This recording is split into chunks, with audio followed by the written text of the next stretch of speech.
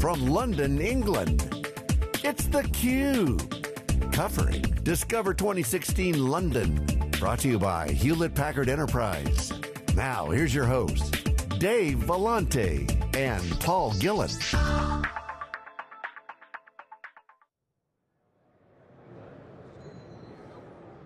Hi everybody, welcome to HPE Discover London 2016. This is Dave Vellante, and this is theCUBE, the worldwide leader in live tech coverage.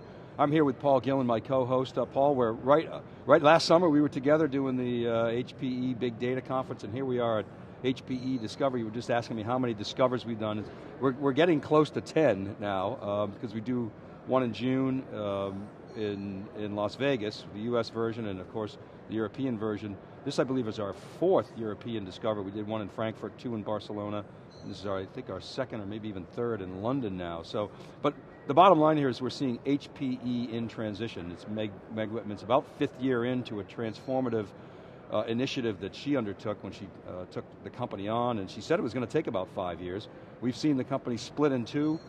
That was the big theme last year in London. And of course this summer, we heard HPE, or this spring, continuing to shore up the balance sheet, doing spin merges with things like CSC. We heard a recent announcement of a spin merge with the software division, which we speculated about in Boston. So we now see in HPE that I've been saying for a number of years, HPE and now HPE has to shrink to grow. The company eked out about a 2% growth annually, even though its fourth quarter was not a growth quarter. But we're here with a leaner, meaner HP. Certainly it's a leaner HP. They've focused down, they've gotten rid of the divisions that were not strategic, the consulting division, the software group. The software group is sort of shunted to a backwater here on the show floor. Very focused on hardware, being, as you've said, Dave, the ARM supplier to the cloud. And this morning, a new announcement from HPE, the machine, the long talked about revolutionary next generation architecture. They're showing prototypes, they're talking about delivering components of it in 2018 to 2019. This could be the transformative architecture for HP, could vault them to the front of the industry again, and I think they needed something big to kick off this show, and certainly they're going to have people talking. They have a working prototype, they're demonstrating on the floor. We'll be able to get over there later today and see exactly what is working about it, but a company that is very focused on its hardware business, its servers, its storage, with its Aruba Networks acquisition, a strong story to tell in the Internet of Things, and really we're seeing HPE very focused now on where it is going forward. It's a matter of execution. Yeah, Paul, the messages we're going to be hearing this week, obviously you hear a lot about digital transformation. It's HP's strategy to essentially be the infrastructure that powers digital transformations. So we're talking about compute, networking, and storage. By the way, HP's recently reorganized, we'll talk about that a little bit. And also sort of the newer initiative, which is what HPE calls the intelligent edge, the Internet of Things. HPE is actually in a pretty good position to do this with its ability to distribute compute, its ecosystem that it's developing. So what's happened is, because now they've spun merged the old EDS business into CSC, and now they're spinning in the software business to Micro Focus, it opens up a whole new set of partnering opportunities for HPE. So companies like Accenture and Ernst & Young, or I guess E&Y and how they call themselves, certainly PwC, KPMG, et cetera, and others who used to somewhat compete head on with EDS, now that is shed. So they can open up the partnership ecosystem to folks like that, SIs like that. As well, you're going to hear a lot of focus on some new emerging cloud technologies like Docker and Mesosphere and others that HPE is bringing in to its fold. And of course, it's got to extend its ecosystem to achieve this intelligent edge. So we're going to hear a lot about that this week.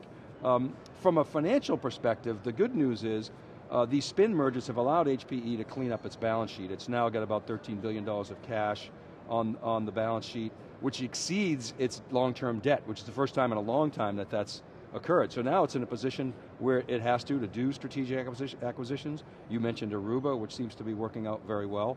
Aruba, to me, Paul, is critical because you know, you want to instrument the windmill. Everybody talks about instrumenting the Internet of Things, but before you instrument it, you have to have connectivity. And that's really what Aruba brings with its wireless capability. Well, the question about the Internet of Things is where do you process the data? And I think the consensus is emerging that transmitting all that data over the network, back to the cloud, back to the data center is not really practical when you get into large scale. HPE's strategy is you put the intelligence at the edge of the network. You do a lot of the analytics and the basic edge processing goes on at the edge, and then you send back to the network, to the data center, only what matters. I think that's very much in line with the strategy that is developing across the network. As David Floyer said in a recent Wikibon research alert, that the edge really is how the Internet of Things is going to develop. It's the only intelligent way to build large-scale networks. And Aruba is a critical component of that because it is a first-class wireless network.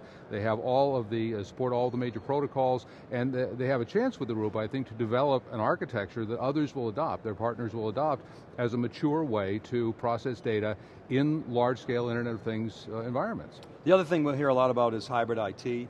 As you know, Paul, HPE several years ago announced that it was intending to get into the public cloud to compete directly with AWS. It backed off of that very quickly after it announced that and said, you know what, this is not our strategy. As you pointed out, they really are an arms dealer to the cloud. And so what you're going to hear a lot about is how to enable hybrid IT, hybrid cloud. HPE's reorganized, as I mentioned earlier, where they folded what was the separate cloud division into an organization under Antonio Neri. So HPE is sort of consolidating a lot of its bespoke activities around Antonio Neri's organization.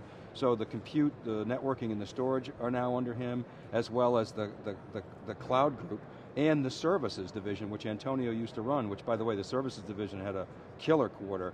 And I don't know if that's because of the new focus or it's just sort of cycles, but it really is starting to power some of what's going on at HPE. HPE is doing some very large integration projects. You know, they've recently done the American Airlines, US Airways. They've done, I think, 3 major integration projects involving airline mergers, which you don't get projects that are much bigger than that. So clearly they're establishing a center of excellence with their services business, and as you said, it grew very strongly in the fourth quarter. So I like to look at organizations because they sort of give you an indication of what the company is thinking, and so as I say, they've consolidated a lot of the product functions under Antonio Neri, those 3 that I mentioned, compute, storage, and networking, and they've done that under 2 individuals that will be on theCUBE.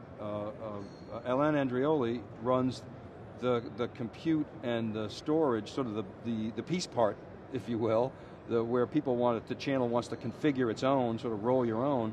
And then Rick Lewis runs the converged infrastructure and the software-defined pieces, and the cloud was folded under him, both reporting up to Antonio. So you could see they essentially cleaned up, in my view, the infrastructure piece, because let's face it, cloud, as HP sort of defines cloud, is really infrastructure. So they probably had some interesting things going on internally, which, by the way, is not necessarily a bad thing.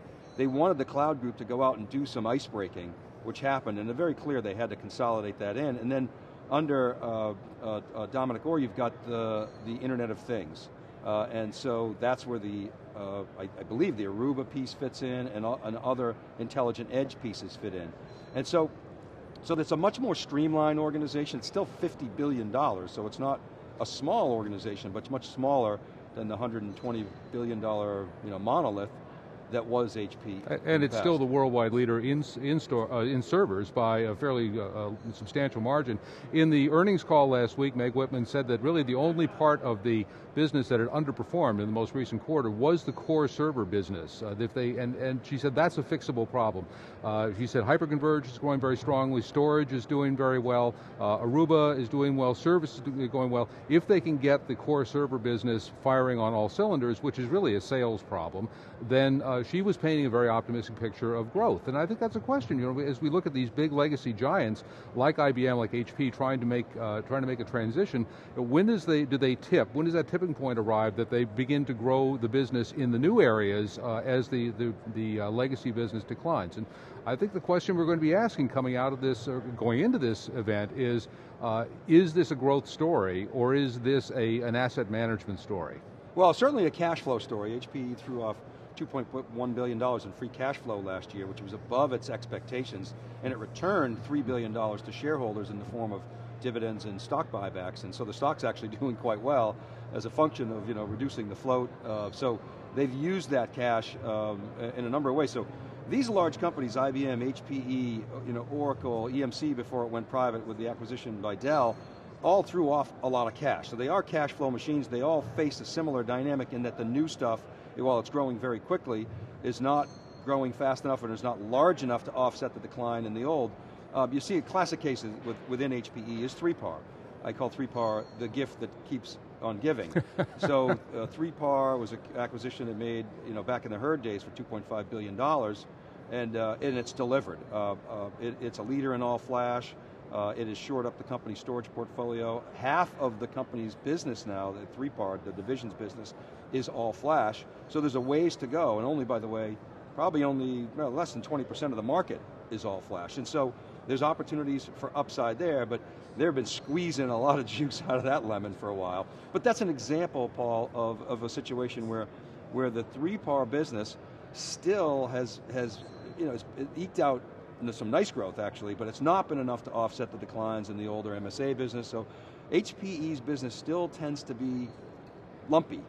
And so you pointed out, ISS didn't perform last quarter. Several quarters ago, it was the big star. And so these are product cycles, and so I think to answer your question and to your point, these are large companies, diversified portfolios, where pieces are going to click, pieces aren't, and the key from my standpoint is they got to throw off cash to be able to keep the balance sheet stable, do intelligent tuck-in acquisitions, like the Aruba acquisition, which appears to be very good. 3PAR, I think, was a big, massive 2.5 billion, I mean, that massive, but pretty big acquisition, kind of a no-brainer to fill a hole. So increasingly, tuck-ins to support essentially their infrastructure business, and maybe even shore up some pieces of what used to be software in a very complex portfolio, which is now going to be gone under Micro Focus, but are there things that they can do in software to support their infrastructure business? That's the kind of thing that we want to look for going forward. And acquisitions are a big question mark. A lot of speculation in the last quarterly results about whether HPE's impressive balance sheet, the amount of cash that they have, is this the time that they're going to go fishing for some big acquisitions? As you know, the HP of old really was a good a company at managing acquisitions. Much of HP was built from acquisitions, and HPE now in a position where they have the cash to go after some big fish. Are they going to go after big fish, or are they going to, like a Nutanix in the hyperconverged area, or are they going to focus on smaller players and collect this, this patchwork into something more cohesive? Well, that was a rumor this summer that they were going to actually spin out the software division and buy Nutanix. I don't think that's going to happen now, Nutanix IPO. And then there was a rumor in the register about them buying SimpliVity for $4 billion. That's not going to happen. I think that was sort of a red herring by SimpliVity to get some more cash. but and then the other big rumor, of course, that if Hillary Clinton won, that Meg was going to go work for administration. That's obviously not going to happen now, so we can sort of put that rumor to bed. Meg is here at least for some period of time to sort of keep driving the ship. All right, so Paul Gillin and I will be back. We're going to be covering HPE Discover from London, wall-to-wall coverage for the next 3 days. We're obviously got a simulcast going on at Amazon reInvent, where John Furrier and Stu Miniman and company are there, but Paul and I are here all week. Keep right there, buddy. We'll be right back. This is theCUBE. We're live from London.